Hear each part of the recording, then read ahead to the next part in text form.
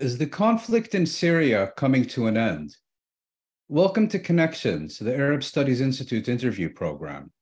I'm Mouin Rabbani, and for this episode, we're delighted to be speaking with Omar Dahi. Omar Dahi is Interim Vice-President for Academic Affairs, Dean of Faculty, and Professor of Economics at Hampshire College. He's the founding director of Security in Context, an international research initiative on global affairs. He is also a co-editor of Jadaliyya and served as a lead expert on the UN Economic and Social Commission of West Asia's National Agenda for the Future of Syria program. Omar Dahi, it's a real pleasure to welcome you to Connections. Thank you so much, Mouin. I've been following the program actually and watched many of the episodes, so hopefully I can continue to keep the bar high, as I've learned a lot from this. So thank you for having me. Thank you, Omar, and I'm sure you'll manage to raise it higher today. Let's jump right in with an issue that's been very much in the news recently. Syria's admission, or readmission rather, to the Arab League last month. This completes a series of normalization agreements between Damascus and various Arab governments that had previously promoted regime change in Damascus. Why did they reverse course? What are their current objectives in Syria? And do you expect that these objectives will be achieved? Yeah, and actually, just as I was sitting down to, log on to talk with you, there was a joint statement issued by the U.S. Secretary of State Anthony Blinken and the foreign ministers of the Gulf Cooperation Council after a meeting. And it's actually interesting to have read through that statement, and maybe I'll return to it later on in the discussion. But it lays out a series of kind of joint outlooks on the region, and from Iran to Yemen to Syria and other issues as well. And it's actually quite striking in its tone, which is significantly less, let's say, bellicose towards Iran and other regional actors that were adversaries, let's say, to the GCC, and really signals the kind of shift that's happening in the region. It's hard to, of course, wrap our minds around the entirety of this shift and to speculate about where it might go. There are lots of possible futures open. But I think it's good to answer your question in the context of where things were over the past years, especially since the start of the conflict. Because you're right, there have been significant shifts in the policies of the Arab governments. But there's also a lot, as academics like to say, to unpack there. Go right ahead. By that, I mean, who are the actors specifically? Which Arab governments in particular are you referring to? What have their policies been, right? And what are the shifts that have been made? And when actually did these shifts begin? Because this is not something that is just didn't start last night. Yes, it didn't start last night. And of course, we don't have time to go into a blow-by-blow account of this. So let me try to be as brief as possible, and feel free to push me along if I dwell too much on unnecessary details. But I think one way to put this is in the aftermath of the Syrian uprising, which turned into, of course, a devastating war, you could say there was an ecology of regime change. What I like to say is an ecology of regime change, which is broader than just discrete actions for regime change. The ecology of regime change refers to a much broader spectrum of possibilities and a climate that essentially advocates for a change of regime in a particular country. And I think it's safe to say that the United States set this in motion because of the United States' power, cultural influence, media influence, and all sorts of levers of power that it has. It has that unique ability that other countries don't have. For example, in Russia and Ukraine, there was an invasion without the kind of corresponding broader issues. And by those issues, I mean verbal kind of discursive kind of pronouncements by the head of state, such as Barack Obama saying that Assad has to go, to economic sanctions to diplomatic procedures that isolate the Syrian government and put pressure on it, to work within the United Nations and the Security Council, to basically funding opposition groups, even NGOs and civil society dissidents, and work through think tanks, whether think tanks in the US or think tanks in the region, that kind of basically promote the idea that this thing needs to happen. And this is so making regime change kind of conventional wisdom, if you will. Right, making regime change conventional wisdom. And that's even before you get to the actual arming and funding of opposition groups that are going to sort of fight the battle for regime change. I would say that the several Arab governments were participants in this ecology and leading this in their own way. That included Qatar, of course, Saudi Arabia, and to a various extent, the United Arab Emirates.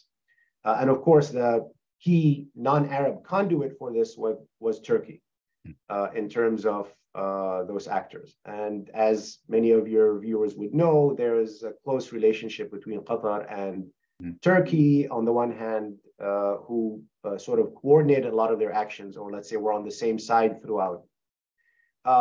So in this... Let me interrupt you just and say, I noticed that you didn't mention Jordan. Are you taking the position that Jordan served as kind of a rear base and conduit without necessarily itself embracing the ecology of regime change? I would say Jordan played a much more cautious role overall. It was not in the leading, my assessment is that it's not in the leading edge of this. First, because of the capacity, it doesn't have the capacity to fund and arm and kind of provide the kind of significant resources. It relies on external aid. Second, due to its proximity to the Syrian regime and the fact that there are significant consequences for Jordan, especially as the fighting evolved and the possibility of actually an entire regime collapse became something that's possible. What would the consequences be for Jordan? Of course, Jordan was already receiving hundreds of thousands and perhaps over 1 million of refugees. And so I would not label Jordan as at the kind of vanguard of this process. We can sort of provide a more sort of bigger assessment of Jordan's role, but I would say the leading protagonists were elsewhere. Yeah, the ones you've named already. Yeah, and so there are a few things to say about their actions. The first is that, of course, they verbally condemned the Syrian regime, called for accountability and removal of Bashar al-Assad, and funded opposition groups as part of the Friends of Syria, sort of so-called kind of structures, provided basis for kind of political opposition to operate, facilitated their kind of diplomatic maneuvers, recognized at some point Syrian opposition members as the sole legitimate members of the Syrian government, provided them with a seat instead of Syria, and so on. We can talk more about that. The one quick thing to note is that, of course, there were differences that developed among these groups. So while they were participating in this broader ecology, I would say, given the broader things that were happening in the region, and I perhaps should have led by this by saying that for those countries, there's the Syria-specific issues, right, and that we can trace, but there's also their regional policy, of which Syria is one and not always the main issue. There's the broader considerations that they have in mind. Given the broader considerations, there was suspicion by Saudi Arabia and the Emirates of the rising influence of the Muslim Brotherhood through Qatar and Turkey, of what was happening in Egypt, the coming to power of a democratically elected Muslim Brotherhood government, so to speak. This is the Mohammed Morsi government between 2012 and 2015 in Egypt. And they immediately worked in the region to push back against this, right, and support anti-Muslim Brotherhood forces.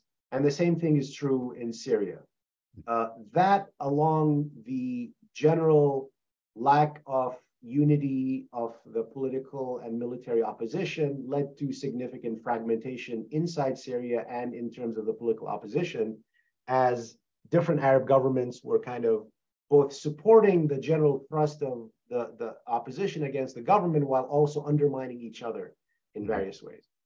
I would say, so as late as 2015, let's say, before the Russian intervention in Syria, or thereabouts, still, if you look at the kind of public statements and the general climate, it was still very much in favor of regime change, accountability, no normalization with Assad, no concessions, and so on. That's as far as the regional parties are concerned, but many have pointed out that Washington, which you were referring to earlier, quite quickly developed cold feet and shifted to a strategy of seeking to bleed rather than kill the Syrian regime. Would you agree with that? I would agree with that. I would say that the idea of a full-scale armed intervention to overthrow Assad by the United States was not ever seriously considered and not on the table. And I think this is what the Obama administration tried to signal, but it also was giving out multiple signals, right? That's why I said the ecology of regime change isn't simply your actions, but it's also signaling to all sorts of actors to engage in their own initiatives and send signals to the Syrian opposition, particularly in light of what was happening in Libya, that, you know, a series of events might lead to an armed intervention by the US if there is a massacre or chemical weapons are used. If you remember back to the sort of the 2015. The famous red line. The famous red lines. Enough outrages, this is in the minds of perhaps the Syrian opposition and their backers, and enough outrage or enough evidence of the atrocities, of which, of course, there is no shortage, might lead to that. And I think that was not in the cards. What was in the cards was potentially the US would just completely take a backseat, which was not viable because of the fact that, you know, Syria is already, I mean, in the minds of the Western sort of policy world, of course, you know, it's easy to set this ecology of regime change because Syria was already an enemy state, subject to sanctions throughout my lifetime.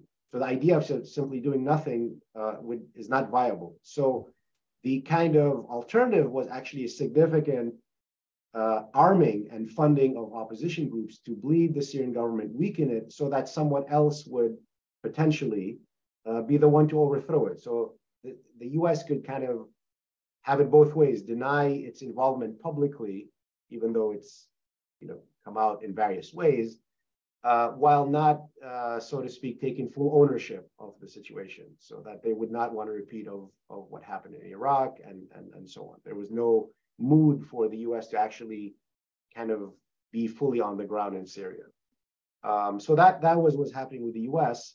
And I think the Geneva Accord, the June 12th, the sort of initial Geneva statements between Russia and Syria and Russia and the United States kind of signaled that, but also each side took from it what they wanted to take, which is that the United States understood it as there would be a political solution and transition that Russia would oversee, and Russia took it to mean there would be a political solution that the government would oversee, the Assad government, right?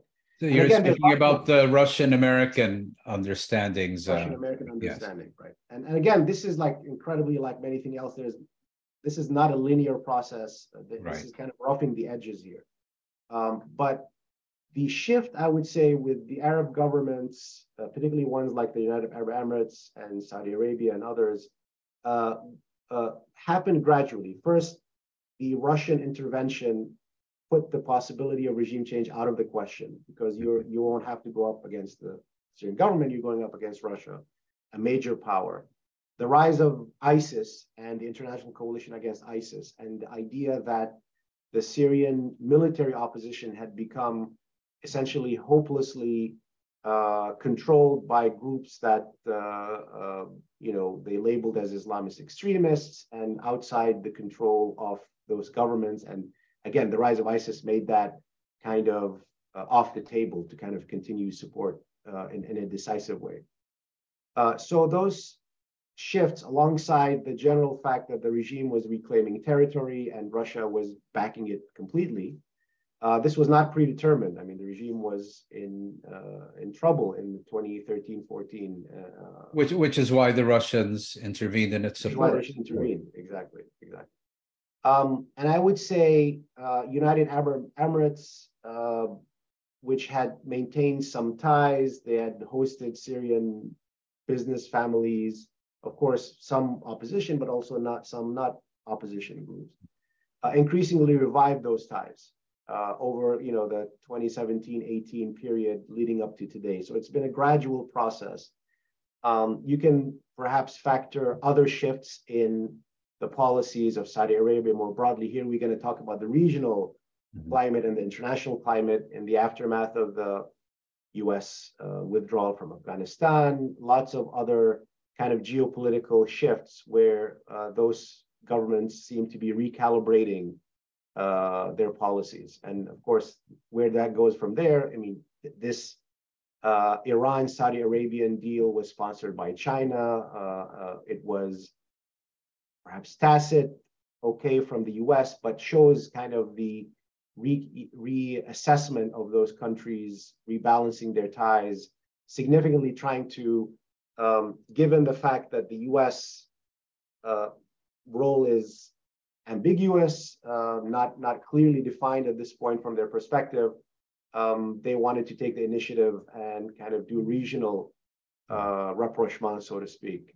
So that's so these regional governments that had been invested in regime change in Damascus came up against the realization that they could not achieve that objective. And it was on this basis that the reconciliation began, ultimately culminating recently in Syria's readmission to the Arab League. And what would you say are the key objectives of these reconciliations? Is it this belief that it can serve to reduce Iranian influence in Syria?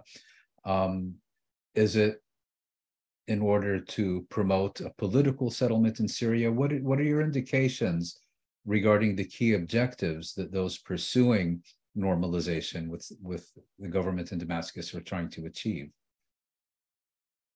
Yeah, I mean, this is a good question. And one of the things that I guess we can think about is what were they pursuing to begin with? And I just, a coda to that is, I mean, there was a sense, of course, in the early stages of regime change, but also a chance to weaken a kind of out of control government, weaken the Iran, Hezbollah, Syria nexus, so to speak, right? Iran, Syria was the weak link perhaps in that. So even if regime change didn't occur, there would be kind of cutting down the Syrian government that had so often demonized them directly, especially Bashar al-Assad since the 2006 war and elsewhere, demonized them and humiliated them or ridiculed them publicly and so on.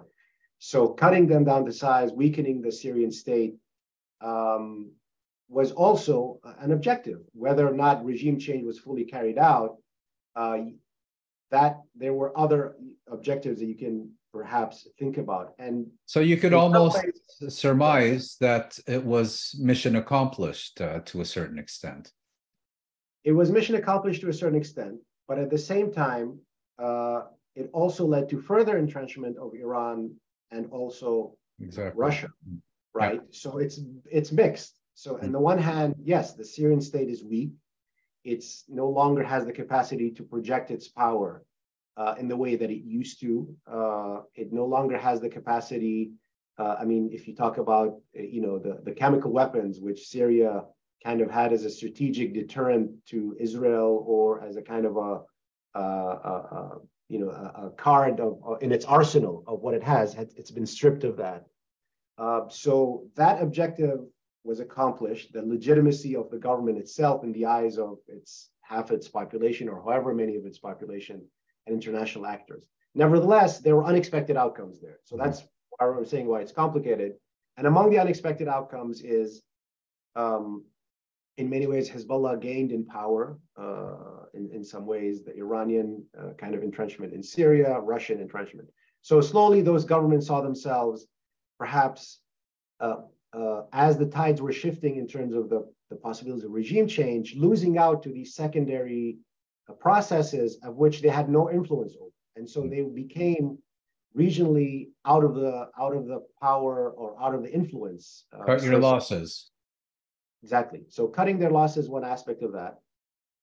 And normalization is maybe a good term, because normal relations doesn't mean you control the Syrian government. Normal relations, you're one of many actors, right? And they see Iran as being influential. They see, of course, Russia as being influential, but they see, if you go back to 2011, there were significant Gulf investments and so on. So given the need for economic reconstruction, which neither Iran nor Russia can supply, perhaps that is part of a process of regaining influence. It doesn't mean that they can, sometimes this process is taken to extremes. Can they convince the Syrian government to part with Iran? It's not either this or that, right? Obviously, that's not something that is in the cards, given the reliance and given the relationship that has developed with Iran. But that need not be the immediate objective for them to feel that they're regaining a foothold in the country. And of course, there was this prominent state visit by the Iranian president to Damascus shortly after the normalization with Saudi Arabia was announced. But getting back to the bigger picture, as you indicated, Syrian government currently rules over most of the country's population, but key regions remain outside its control. There's the province of Idlib in the country's northwest, governed by the HTS-dominated opposition forces, and the areas governed by the Kurdish-dominated SDF in the northeast. And of course, there's also still a US military presence in the country. What is the prognosis for these regions, additionally bearing in mind that Turkey is a key factor in both Idlib and with respect to the Kurdish-dominated regions? Yeah, here too, this is an example of the complication of the situation on the ground in the country. It's a kaleidoscope. Yeah, and we can, you laid out some of those actors and their areas of influence, and audience can kind of Google areas of influence in Syria and look at these fancy visualization by the Carter Center, or there's another project on armed conflict that kind of looks at this kaleidoscope and various color-coded regions, and you can see that in some regions, particularly in the northeast, there's overlapping areas of control and pockets of Syrian government control with the Kurdish, let's say, groups, Qasad, the Syrian Democratic Forces, and so on. I think, here too, we have to talk about the economic and the humanitarian situation when we talk about the prognosis, sort of not just sort of the geopolitics and the politics of this, but the fact that, this country and these regions have suffered just immense destruction, the actions of the Syrian government, the brutality with which they pursued kind of the war against the opposition, and the armed conflict as a whole has led to destruction in various areas that is completely, prevented the kind of normal life for resumption in those areas. So people have to flee, and you have the crisis of internally displaced people and of refugees. So what I would say is, so you're right, you have areas that are under regime control, which is most of the country, in sort of most of the central parts of Syria up to the northwest and some of the coastal regions, and in the center and north to the northeast up to the Euphrates River, so to speak, under regime control, all the way to the south, through most of the south, let's say. And then in the northeast, you have the Kurdish and the allied forces with about 800 US troops. And then in the remaining parts, you have mostly Turkish-controlled areas, with the so-called Salvation Government areas that is under the control of Hayat Tahrir al-Sham, which ultimately, Turkey is not necessarily as in control in the day-to-day life, but basically the ultimate. It's the guarantor. The guarantor, that's right. That's the word I was looking for. And in the areas under Turkish control, I mean, you see a situation that you don't think is going to change in the time anytime soon. Turkish, as several reports have put it, there's no Turkish institution that exists in Turkey that doesn't also exist in some of those areas. Turkish universities, just cultural institutions, the Turkish language is being sort of taught in schools. As a second language, but it's being taught in schools alongside Arabic. Turkish currency is being used. So significant investments that assume a more permanent presence, right? The integration of those areas economically, socially, and culturally has been significant. In the case of the areas under Kurdish control and allies, which includes Arab forces as well, it's not purely Kurdish, but that's kind of the leading sort of edge of that. And US presence, you have, of course, other complications as well. I mean, there is an open air prison called Al-Hul camp of around 50 to 60,000 people who live under just terrible conditions. The overwhelming majority of those are youth. This was a camp that has absorbed various kinds of refugees over the years, but was used as a place to house ISIS, kind of the families of ISIS. And many of them are Syrian, many of them are Iraqi, many of them are kind of international. They belong to European and other countries. And there has to be a solution. It's a dire economic situation, dire security situation. It's kind of a brutal situation overall. And other areas as well have immense poverty. The Idlib governorate under the Hayat Tahrir al-Sham have of course suffered, and they've suffered from the earthquake, which we can kind of return to as well. But even before the war, the east of Syria and the northwest, many of those territories were among the most impoverished. The Idlib region was already among the most impoverished in terms of unequal access to healthcare and education and investments. The eastern parts of Syria, including some parts that have immense amount of oil wealth. So there are these disparities that were significantly compounded by the war. And as a result, the situation in those areas are quite complicated. Now, you can't imagine the status quo changing anytime soon unless there's a series of gradual steps. And we've heard, for example, in the last few days of increasing Syrian, Iranian, Russian potentially harassments or attacks on American troops, trying to kind of force a new status quo, trying to make life increasingly. This is in the Northeast. In the Northeast. I mean, I would say, I mean, we can talk more about this if you're interested, but I mean, I think that one of the things that's been discussed over the past several years is some sort of political settlement between the Kurdish-controlled areas and the Syrian government. And I think if there was a US government that had tried to sponsor that, let's say, and push for a settlement along acceptable lines, that may have happened. But part of what has happened over the past 12 years are, I would say, missed chances. Every time a particular side gains the upper hand, it doesn't see it as a chance to extract concessions and settle with the weaker side, but rather sees it as a chance for a full victory. Right. And I think this has alternated between the different sides. Now the Syrian government thinks it has the upper hand. The more it has the upper hand, the more it thinks, why should it settle for lesser demands, and so on and so forth. So these are the kind of dynamics that exist. These are the dynamics between the government in Damascus and the Kurdish YPG, essentially. Correct. And I think at this point, the question of a settlement would have to deal with the U.S. opposition itself. Is the U.S. willing to do that and withdraw from the country? But also, under what terms would the political settlement happen? if there is an agreement between Syria and Turkey, it would then undercut that because it would be, again, fully at the expense of those Kurdish movements. So there's actually a situation where, you know, the future is not clear. It depends on where the alliances shift and what the role of the main actors will be there.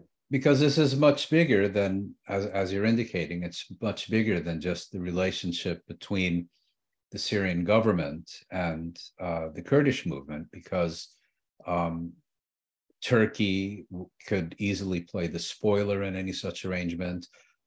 The US is keen to prevent any further legitimization of the Syrian government.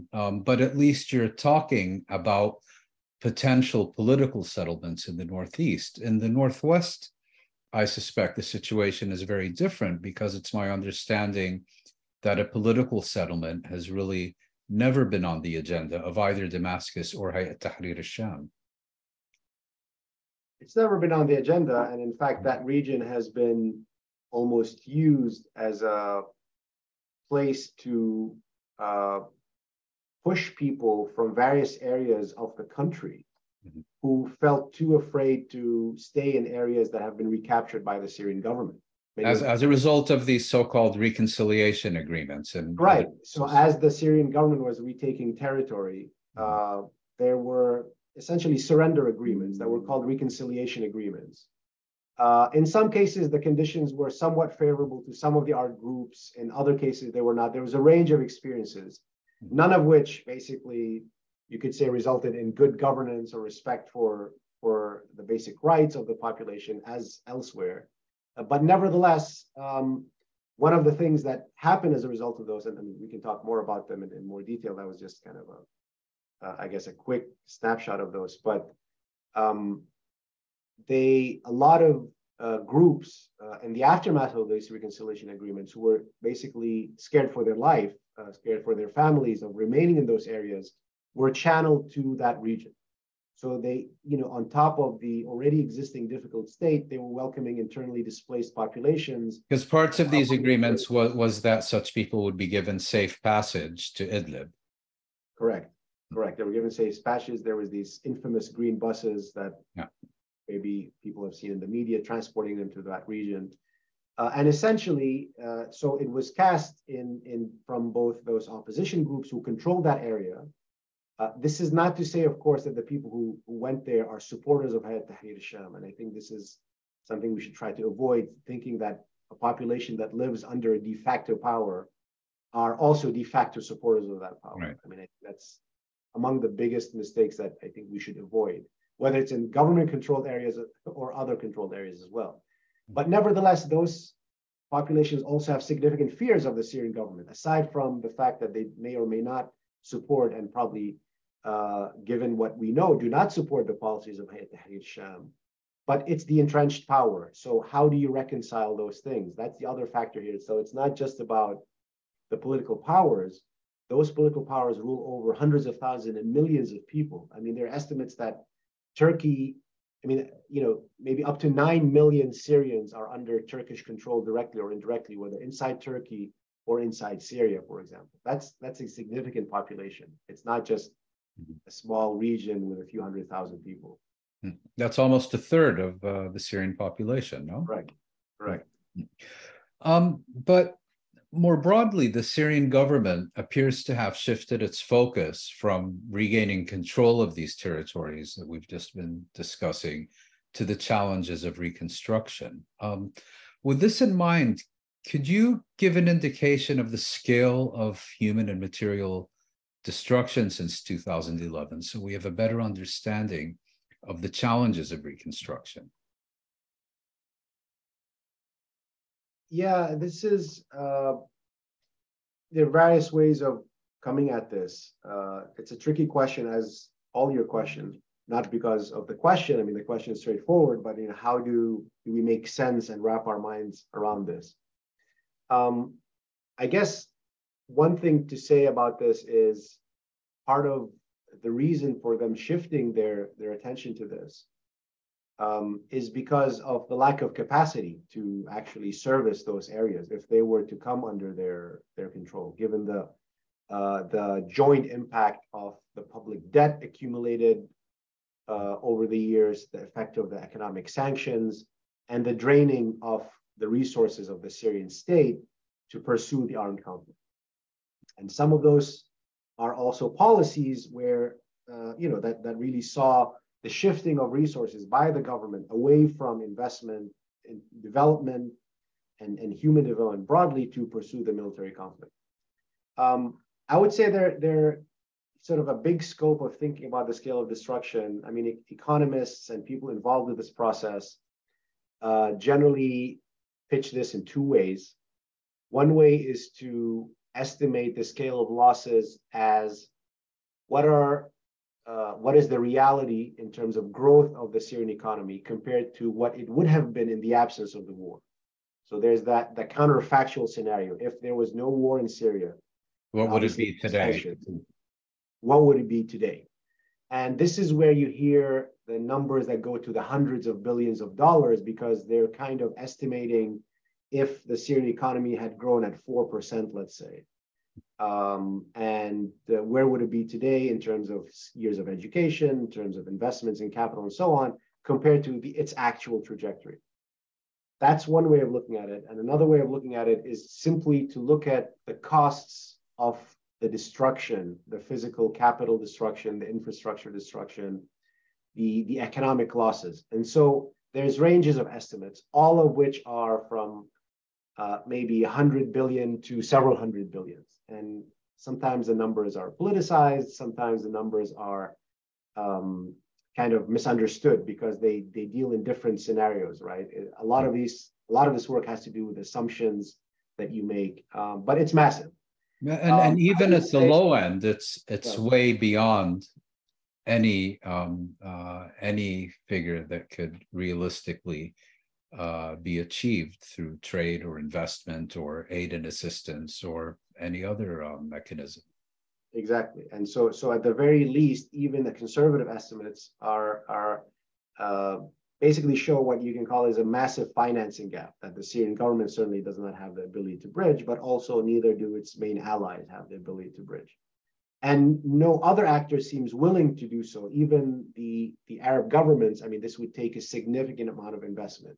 Now, does this lay the groundwork for other actors like China, for example, to come in, because there is now a regional political consensus? China has been, for example, wary of being involved in Syria directly in the same capacity that it has in other countries, because it would have to take sides essentially in ways that might disturb its other allies like Saudi Arabia and with whom it has much more important relationships. Yeah. Exactly. I mean, I'm using allies loosely, but other countries with which it has major interests that it doesn't want to jeopardize. But this kind of, and again, this is why speculating about the future we'll have to wait and see, but this kind of regional coverage would allow an actor like China to come and invest. And course, basically, you're putting that in the context of the recent Saudi Iranian and Saudi Syrian normalization. Correct. That would make it more palatable for China to play an expanded role in Syria. Correct. But going back to the devastation, so you have the sheer destruction, which is uneven. It depends on the areas. Some areas witnessed much more severe armed conflict, like in the outskirts of Damascus and in Homs and Aleppo. Other areas less so, and you have that kind of destruction. The other kind of impact of the conflict, of course, is the institutions' damage. Let's say the damage to the Syrian institutions, both in the sense of actual public organizations like that, conduct policy, but also to kind of normal economic institutions, political, social, that have been kind of transformed because, the de facto powers have pursued kind of political victory, armed conflict to defeat their enemies, which has resulted in basically everything being instrumentalized for the war effort. And that brings me to my next question, also on the subject of reconstruction. Is the Syrian state today a coherent force, or has it in the course of this conflict been degraded and fragmented to the point where its institutions can no longer effectively operate, except perhaps for the benefit of their own narrow interests?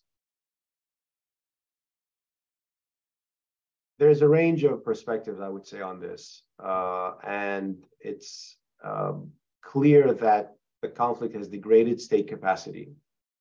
It's clear that the combination of empowering basically cronies, empowering like people who have emerged to kind of lead the war effort itself, within kind of the framework of the Syrian government's kind of war against the opposition. Would you call these state-sponsored warlords, or state-sponsored warlords, war profiteers, middlemen, so to speak, who kind of benefited from trading between the different areas, people who were there to get around the economic sanctions. You've had further blurring between the kind of the public sector, so to speak, and the private sector. And some of that has already existed in Syria and exists elsewhere, but has been, increased as a result of the sanctions. So when, public officials in their official capacity fall under sanctions, then you might have other people who do not have an official capacity who kind of carry out the functions of the state, but enable kind of the Syrian state to carry its functions, but at the same time enrich themselves and become entrenched as kind of power brokers. So you've seen the rise of warlords, you've seen the rise of war profiteers. There are some assessments, and there's some people who kind of basically say, yes, the Syrian state is no longer a coherent state. It's kind of a network of warlords and a network of entrepreneurs, let's say, conflict entrepreneurs, and other people who kind of have the decentralized and autonomous modes of action. I would say that vested interest. Vested interest. I would say that exaggerates. I think that's at the other extreme. I think we've seen still a much more semblance of centralized control, including the ability to discipline some key figures in the government, such as the cousin of the president, right? Who is considered to be indispensable and kind of at the outset. Rami Makhlouf. Sorry. And so there was not one individual, even the cousin of the president, who has not, who the regime, once it sees as having perhaps too autonomous a role or too independent of a project, not necessarily for the betterment of the Syrian people, but for their own kind of power, been able to discipline them. And I think that, you haven't seen ministries collapse. You haven't seen the complete collapse of these public institutions. They've been degraded. The regime has reconfigured their networks of power. They've had to, allow a much wider margin of maneuver for those people who are carrying out their kind of the regime policy. But I would say it's really goes too far to say it's simply a network of kind of warlords. Yeah.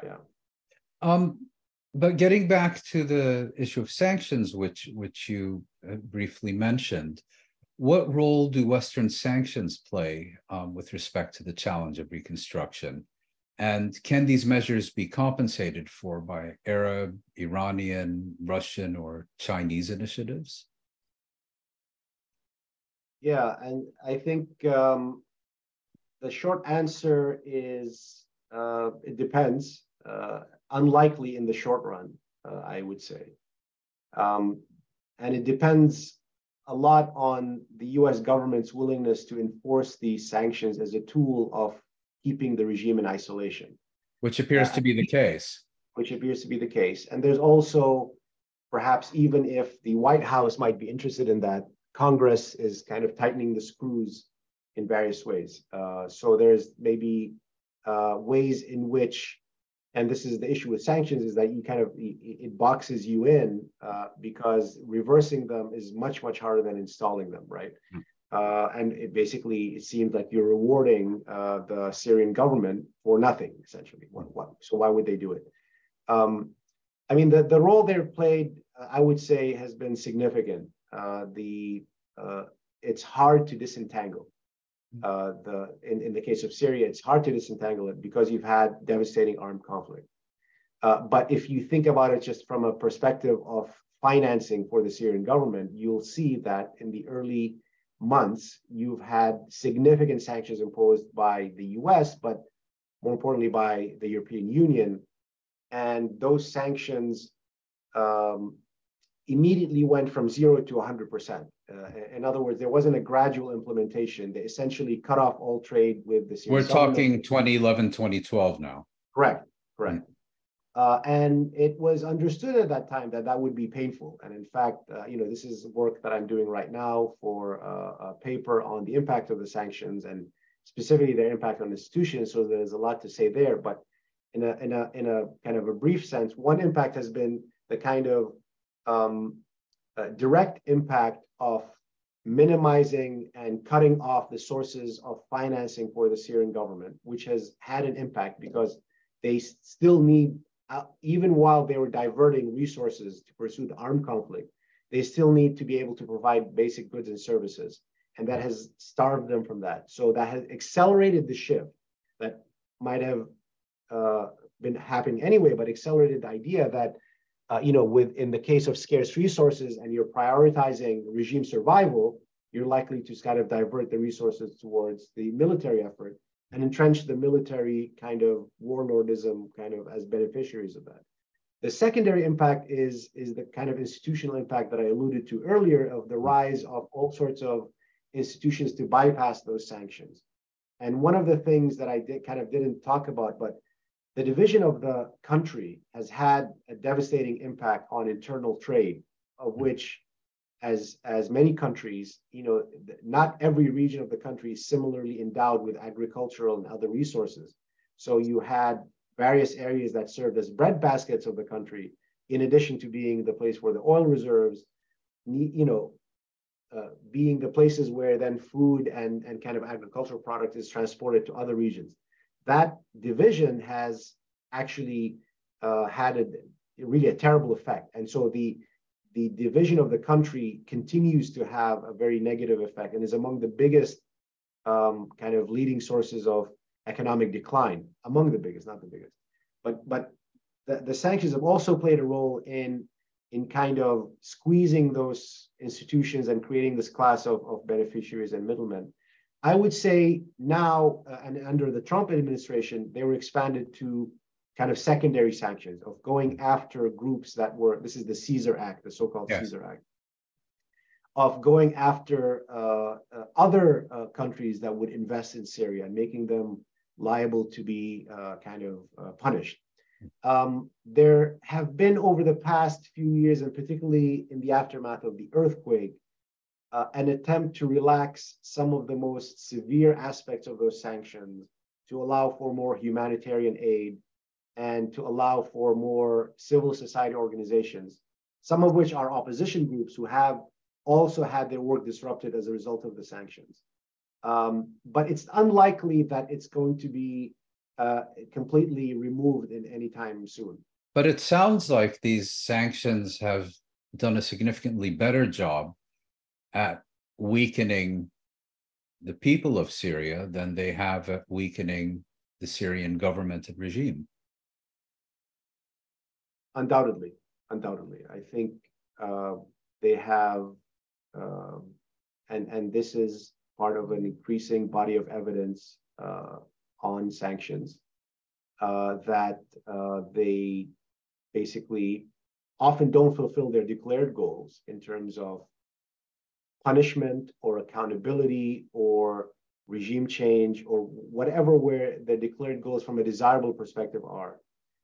They've punished the people of Syria.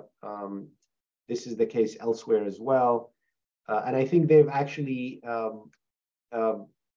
as part of a process that removed agency from the Syrian people. I mean, the Syrian uprising, this is to go back to the start, the Syrian uprising didn't start because of poverty. It didn't start because of dire poverty in the country, and that it started actually at a time when the Syrian government was opening its relations with other countries, not being isolated. It started at a place where there's more investments in the country rather than less.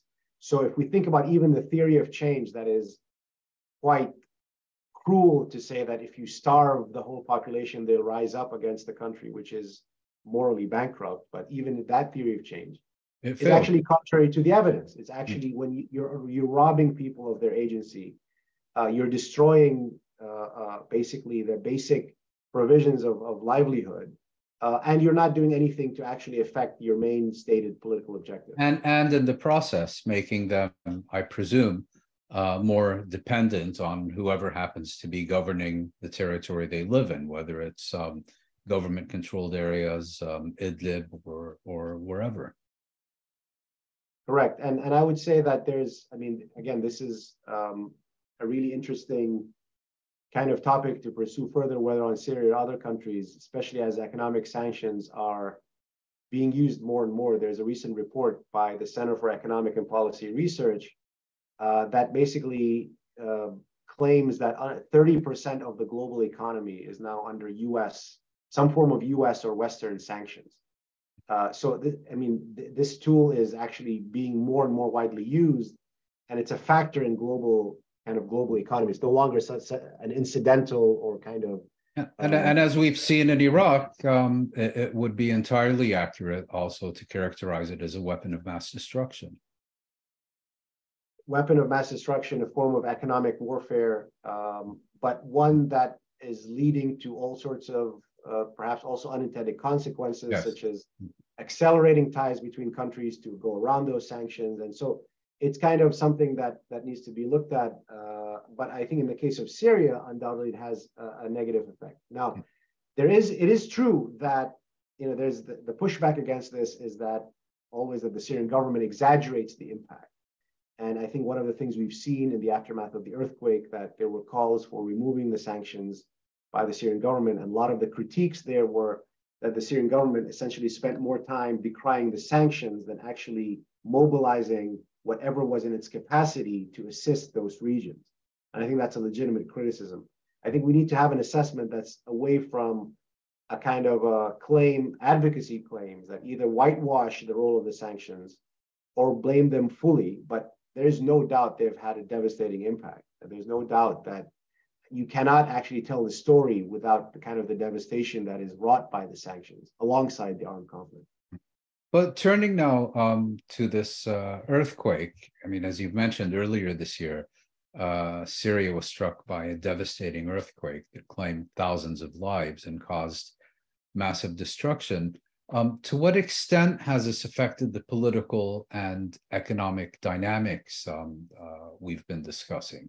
I mean, you mentioned briefly that they've led to the temporary suspension of some of the sanctions, but in the broader context, how have they affected these dynamics that we've been reviewing?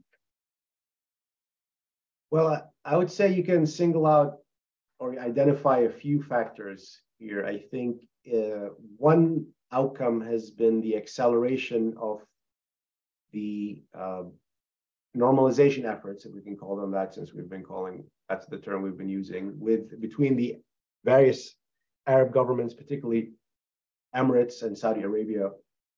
The fact that this was such a devastating humanitarian kind of crisis, despite the fact that we know that it's not a purely natural disaster, and at least in the Turkish side, there's lots of sort of the political economy of that and kind of the history of that is more complicated. But nevertheless, it was a moment where, taking the opportunity of this catastrophe to kind of encourage more integration, more closer ties with the government, and also sending humanitarian aid. So that was a catalyst for that. So that is one of the... And getting back to the earlier part of our discussion, would it be accurate to say that these Arab governments that were pursuing normalization saw an opportunity of sorts in providing humanitarian assistance after the earthquake to demonstrate their potential value to Damascus and thereby increase their influence in it? I think that's fair to say. I mean, it accelerated definitely a process that was already underway, but it was a perfect chance to show that what they could offer that others can't, so to speak. Right. And also the fact that this is a chance to mend ties or change the ties with Turkey as well, of which especially Saudi Arabia and United Emirates were in kind of odds as well. What it didn't do is change the dynamics among Syrians. I mean, I think this was a lost opportunity, and I think it demonstrates the fact that there was not a serious effort at a political settlement. The fact that all the de facto powers had essentially agreed to freeze the conflict, so settle the status quo rather than a serious effort at a political settlement that would reintegrate, the political opposition in a serious way. And again, it had to be a long process, but the fact that there was no mechanism from which you could actually take advantage of the devastation, as weird as it sounds. It was an opportunity to formulate an initiative. To formulate, and I think one of the things that you saw is that at the grassroots level, from the Syrian society level, there was an opening. There was a fact that the recognition that this kind of earthquake did not respect political, ideological, sectarian boundaries. It was a shared catastrophe. There was kind of let's say, a spontaneous sense that this is a tragedy that affects all Syrians, rather some Syrians at the expense of others. So again, if there was a serious push for if there was an ongoing political settlement process, I don't want to call it peace process for all the negative associations. Please avoid that term. It's a political settlement process, right? That could have been seized as an opportunity to do that. Except instead, it was instrumentalized by the different actors to kind of push through their own agenda. Right? Yeah, and seek to strengthen their respective positions. Strengthen their respective positions. And I think, one of the stories that came out is the failure of the United Nations, right, to respond. And this became a big deal, and people probably have heard about this. And the United Nations itself came out and basically said we failed in this process. But that failure is in no small part due to the fact that already there wasn't a political settlement, because there was a paralysis on who are the right de facto powers to communicate with, and who has legitimacy, and would the kind of immediate intervention have essentially been blessed by the various actors, or might have been triggered serious opposition. The ambiguity there, despite the fact that there is a frozen conflict, the lack of a political settlement that would give some semblance of legitimacy to certain powers, that you would know where the boundaries are much more clearly and be able to work and mobilize, I think itself led to this lack of immediate response. Not to absolve the United Nations from that, but I think the absence of a political settlement continues to be a problem in various ways. And finally, as you well know, millions of Syrians have, during the past decade, been forced to flee their homes, and in many cases, the country as well, in search of safety and security. What are the main challenges facing them today? And are there circumstances in which it would be reasonable to expect that they would return to Syria and participate in the reconstruction of their country? There are a number of challenges that start with their own willingness and feeling of safety if they were to go back, or whether they would, there would be a settling of scores with them, or there would be kind of arrests and so on. So there's that. Which seems to have been the pattern thus far. Which has happened, yes, it has happened already, and so there are legitimate reasons to have that fear. It doesn't mean it's happened with every single person who has returned, but in the absence of a sense of rule of law, why make that risk, right? On the other hand, there are people whose conditions are so destitute in their country where they're residing, whether it's in Lebanon, and in some cases in Jordan, some cases in Turkey, that if they felt that the situation was at least minimally safe, they might be willing to return.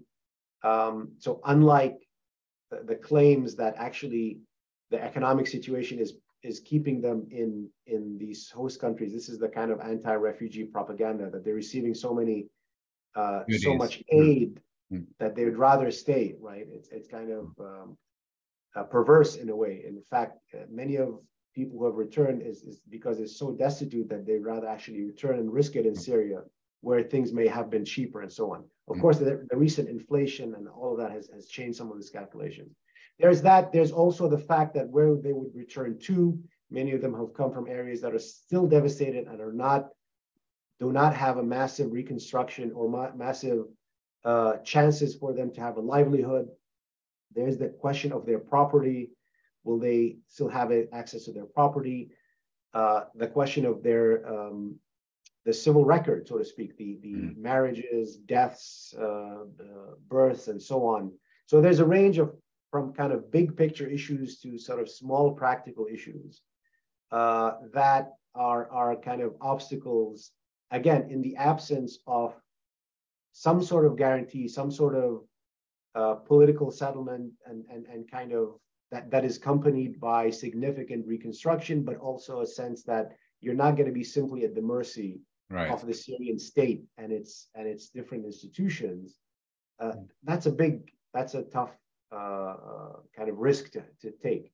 Now, again, that does not mean that you will not see kind of people being pushed out, unfortunately. And one of the things that keep being floated is that Turkey, Qatar will kind of invest in housing to kind of push people out of Turkey into northern Syria and so on. I would say the further they are from Syria, the less likely they are to want to return, especially those who have set up in Europe and elsewhere as well. Omar Dahi, thank you very much for sharing your expertise and insights with Connections. It's been a fascinating conversation. Thank you so much, Mouin. Great to be here. Thank you.